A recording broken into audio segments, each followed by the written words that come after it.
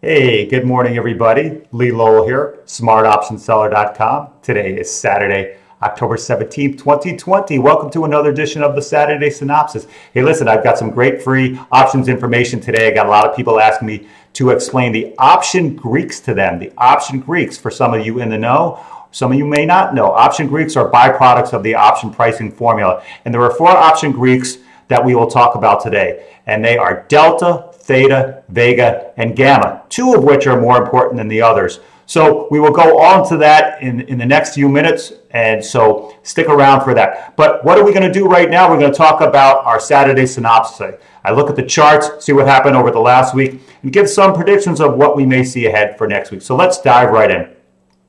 We always open up to the SPY Exchange Traded Fund for the S&P 500. Gives us a good overview of the whole market. What has happened over the last week for the S&P 500? Well, here's where we ended last Friday, this little bar right here. We had a nice open to the upside on Monday. Spent the rest of the week, though, moving to the downside. Not a lot of action, pretty tight range. So ended the week on a down note, not so bad, but still finished above last Friday, or right around the same value. So what I'm seeing here is that took a little pause. We've got some big things happening on the horizon. Earnings for Q3, third quarter earnings just started coming out last week, and over the next few weeks, we're going to get a lot of earnings. So that could make or break the market. But what we've seen is that expectations for earnings have been lowered way down, of course, because of the coronavirus. So analysts' estimates for earnings have been lowered very strongly. But if a lot of the companies can produce earnings that beat those lowered expectations, then things will look good, especially if they come out with good forward guidance. The market always wants to look ahead. So if companies come out with good forward estimates, that's the most important thing. In addition, if they beat the lowered guidance, that's good as well. So we have to see where earnings are. Of course, we have the U.S. presidential election happening in the next few weeks. So we've got some big news items happening. But the market has support. Central banks around the world are still propping up the markets. A lot of money moving into the system, the financial system. The U.S. is trying to pass another stimulus package due to the coronavirus. Want to give out some more money to businesses and individuals. So the governments are doing everything they can. So barring any other major news event, a bad news event, I should say, the market wants to go up. It wants to keep moving higher. And if these earnings are showing good future guidance, the market will continue to go up. The SPY still wants to take out its all-time new highs up here. So we may have this little pullback here, but I still think the path of least resistance is higher. Let's look at the NASDAQ and see what the NASDAQ did. Kind of looks the same, had a nice jump on Monday, had this gap up move. See this gap right here, had a gap up move. Spent the rest of the week kind of pulling back, small range, not too much. You can kind of see it, getting its footing here, and probably will want to take out the all-time new highs relatively soon. Let's look at the Dow Jones. And we see roughly the same. Had to move up on Monday. The rest of the week pulled back, although Friday had a little nice up move here. So this is good. Dow still needs to take out this high and then the all-time highs over here. Small ranges this week. Let's take a look at the VIX. I don't think we looked at the VIX last week. Volatility still come down from the all-time highs near the heart of the coronavirus and just kind of treading water. When volatility kind of meanders like this or flat lines, that means people are pretty complacent. The market is moving up slowly and steadily, and that's when volatility either comes down or flatlines. So volatility is just kind of hanging around here. Still a little higher than our usual volatility levels down here, but of course well below where it was. So volatility's come down. Option buyers, you're happy with volatility being cheaper because volatility is a determinant of option prices. But still a little higher than all-time lows, or I should say our usual volatility levels down here. And the VIX, of course, moves inversely to the general market. So let's take a look at some individual stocks and see what they did over the past week. Apple, we looked at Apple. Apple was making this nice little congestion triangle pattern And once it moves out of the pattern, it continues to move up in the same direction. So it blasted out to the upside, consolidating here a little bit. I think Apple, of course, is going to keep moving up. Amazon, we'll look at. Amazon had this little downtrend channel. We had this move down, maybe a month or so ago, 6 weeks ago, pulled back, scared a lot of people out, but found its footing and moving back up. So it's up in this uptrend channel and had a nice move this week, blasted higher on Monday, but did spend the rest of the week coming back down. I have to believe this is just a pause in the uptrend, and of course, Amazon is going to look to take out its all-time highs here. Let's take a look at Google for a second, because I wanted to show you some price patterns that's also shaping up on some other charts. Google, we talked about a couple weeks ago, bounced nicely off the 200-day moving average right here. 200-day moving average bounced nicely and has had this nice move up. So what I'm starting to see here in Google, and let me draw this pattern out, I'm starting to see a little bit of a bullish flag pattern. We've got the flagpole here, and let me darken this up and widen it out so you can see what I'm seeing. We've got the flagpole there, and then we've got the pennant right here, the little bullish pennant part. And let me widen these out, darken these up so you can see, with technical analysis like this, there's a little bit of manual labor involved. Got to put these indicators on here so you can see them. Okay, so there's the little bullish flag pattern. Got the flagpole and a little bit of a down movement of the price. Once it finds its footing, eventually it should blast out to the upside. So I'll keep this pattern on here. We'll take a look at it over the ensuing weeks and see if the pattern where Google wants to take out its all-time new highs here. Let's take a look at Twitter, because Twitter, we got into a trade this week in our newsletters. Looking very bullish. Twitter had been hugging the 20-day moving average, the blue line right here. So it usually bounced right on the 20-day moving average. If not, the 50-day moving average was there to catch it. Had a nice little pullback here, bouncing right off the 20-day moving average. We decided to get into a put-sell trade. I can't give you the specifics because it wouldn't be fair to our paid news letter readers. So we're looking bullish for Twitter short-term trade. We sold some put options on Twitter. What else we have? Let's take a look at Tesla, because obviously everyone seems to love Tesla. I had drawn this triangle pattern, this very wide triangle pattern, congesting, getting tighter, tighter, tighter, and eventually it has to release that energy to either the downside or the upside. Looks like Tesla wants to break out to the upside. It did break out to the upside. Had to pull back this week just like everything else. I think once it gets its footing, Tesla is on its way back up to $500 a share. Some other stocks that we looked at, price patterns, Procter & Gamble, looked at the triangular flat top, blasted up through the resistance, and meandered a little, and then yesterday, Friday, October 17th, 2020, October 16th, I should say, made all-time new highs. So Procter & Gamble busting out. Lowe's, we looked at this. This is the Lowe's company. Same thing, triangular flat top. Once it gets through the resistance, it's on its way up. Blasted out the little sideways action, and now yesterday, October 16th, 2020, all-time new highs. We've looked at Oracle too before, had the pattern, this triangular pattern, mostly bullish triangle pattern, and once it blasted out, started to move to the upside, just like we thought. Pulled back this week, but it is sitting right on the 20-day moving average line. I have to believe it's going to move back higher, try to take out the highs here from the other week. So that's it. I'm always looking for price patterns, always looking for support and resistance. That's what we do as we look at the charts. So that's it. Let's take one more look at the SPY, trying to get a gauge of what may happen next week. Once again, this could be a little bit of a bull flag pattern as well. Pulled back this week. As long as there's no bad news, I have to believe the path of least resistance is higher. So I think the S&P 500 still wants to go up. So earnings is the big thing. Presidential election is a big thing. This is all coming up in the next few weeks. So keep an eye on those. All right, so that's it for the market assessment. Let's talk about our free options information today. We're going to be talking about the option Greeks. People have been asking me, help explain the option Greeks. What are they? So let's go to our cheat sheet and talk about the option Greeks. There's 4 option Greeks that come out of the option pricing formula. And the option Greeks are there to tell you how your option contract will perform over a period of time based on the change in the stock price, based on the change in time to expiration. So all these Greeks can help you become a more knowledgeable trader. Now, two of them, like I said, are more important, and that's delta and theta. We spent a lot of time on delta over the past. I made videos about delta. Delta is very important, but it has three different definitions.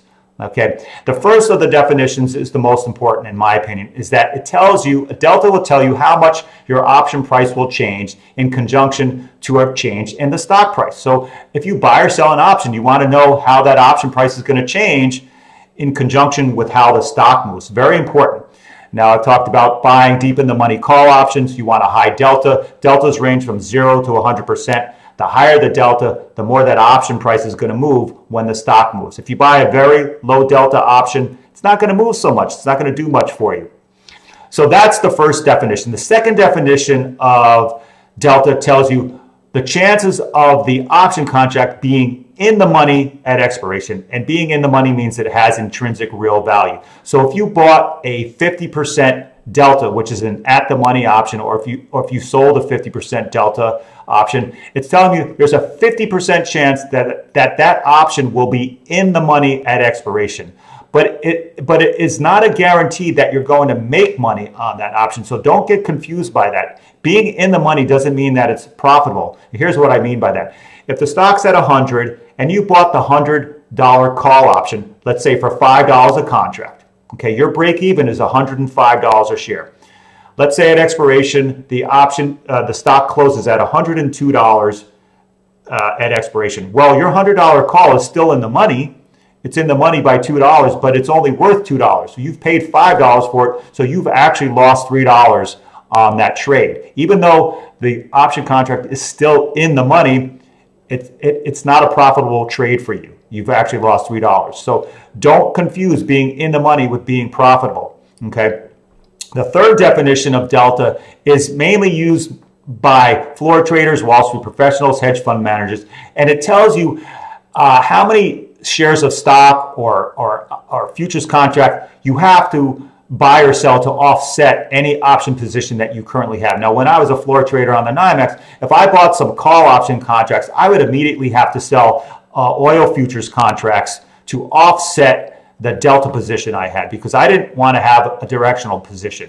So if I bought call options, that meant I had a positive delta position. So I had to offset that by selling futures contracts. So in this case, the delta would tell me how many futures contracts I would need to sell for any option position that I purchased or sold, either way. So that's not really necessary for individual traders like us. We're not trading like that. For us as individual traders, the most important definition of delta is how your option contract will respond to any movement in the stock price. Okay, so that's delta. Let's talk about theta. Theta is very important as well, as both an option buyer and an option seller. Now, theta will tell you how much that option contract will decay or lose value just because of the passage of time. Even though the stock may fluctuate, even though volatility may change, just because time marches on, the option contract loses value no matter what. Now, I've used this example before. Think about the ice cube. You put an ice cube on the counter. Now, at first, you won't see it melting a lot. It'll melt very slowly. You might even not be able to see it melt.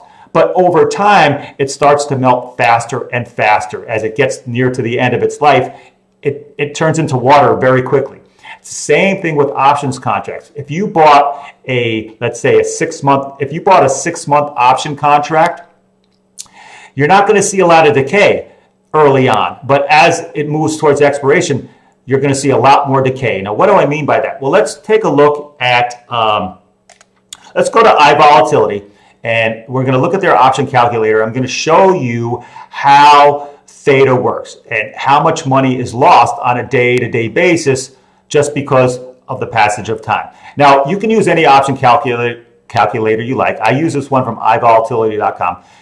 On the left-hand side are the inputs, and the right-hand side are the outputs, meaning it's going to show you the call and put prices. So we've defaulted to Microsoft, and we're going to look at how the at-the-money option with 6 days left before expiration will perform on a theta basis. So we've got $219.66. That's where Microsoft closed yesterday on October 16th. We're going to look at the at-the-money 220 strike, and we're going to concentrate on the call option. It's worth $2.82 per contract. Now, there's 6 days left. I want to show you what happens. I'm going to change this from 6 days down to 5 days. Just 1 day time, you'll see how much the option loses value. And you can know ahead of time how much it will lose, because all you have to do is look at the theta number right here. This is telling us that this option will lose roughly 25 cents per contract. 25 cents, that's a big deal. That's $25 per contract that this option will lose overnight. Poof, gone, just because of the passage of time. So this option is worth $2.82 today. I'm going to change this. This is the only thing I'm going to change is I'm going to move this down to 5 days.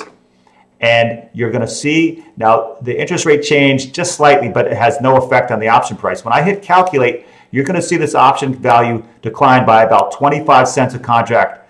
And that'll put it at maybe $2.57 per contract. Okay, hit the calculate button. And there you go. It actually lost 26 cents of value. It went down to $2.56. So overnight, just because of the passage of time, stock price didn't change. The option lost 26 cents of value. That's a big deal. If you're an option buyer, you want to give up 26 cents of value overnight. If you're an option seller, we like that. Decay is good for us. Now let's go back and change this back up to 6 days, and you'll see how that works. Change that back, and volatility stayed the same. Hit calculate. So now we're back up to $2.82 per contract. Now this is a big deal. Now let's move out to about 180 days before expiration. That's about 6 months in time. And let's get a value, a starting value. So $19.86. That's what this call option is worth. 180 days left. Still got the same price for Microsoft, 220 strike. Now you can see the theta is only 5.7 cents it will lose overnight compared to what we just looked at of 26 cents. When you have more time to expiration, think of the ice cube. When you first put the ice cube on the counter, it's not going to lose a lot of its shape. It will melt very slowly. It's the same thing with options. At 6 months left, you're only going to lose about 6 cents per contract over the change of 1 day's time. So let's move this down to 179 days. Now remember, we want to make sure everything else stays the same. 179. Change that. Okay, we'll change the volatility back to 33.27. And you're going to see this option lose about 6 cents. Hit calculate. And there you go. It dropped down to about $19.80 a contract. It lost about 6 cents overnight. So that's a big deal with Theta. So the longer the option has until expiration, the less it's going to decay on a day-to-day basis. But if there's only a little bit of time left, let's move this back down to 6 cents. 6 days, I should say. You can see that the option now Theta is back to its 25 cents loss per day. So you can see as time marches on, the Theta gets bigger and bigger and bigger. That means the option is going to lose its value at a much faster and higher rate. So Theta is a big deal. Okay, so don't make sure you take Theta into consideration. So let's look back at our other two Greeks. We've got Vega and Gamma. Now these two aren't so much important to the individual trader like this. They're really geared towards floor traders and Wall Street professionals. Vega will tell you how much the option price will change with a 1% move in volatility. So if the stock's at a 30% volatility, what will happen to the option price if you move it up to 31 or 29% volatility? Volatility is not changing that much on a day-to-day basis. So Vega doesn't really come into play so much for us as individual traders. But if you want to know, Vega tells you how much the option will gain or lose per day based on a change in volatility.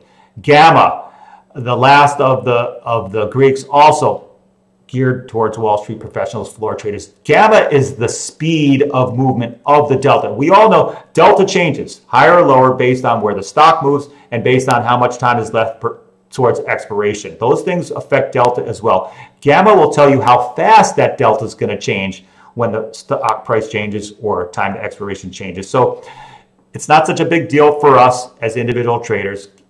Floor traders who are, need to know, up to the second, up to the minute information. Vega and Gamma is a little bit more helpful for us. Not such a big deal. So there you go. There is your little lesson today on the options Greeks. I wanted to give you that information once again. Delta and Theta are the two biggies that you want to concentrate on. Those really can help you become a smarter and better option trader. So that's it. Let's go back to our Smart Option Seller website. I want to just mention a couple things.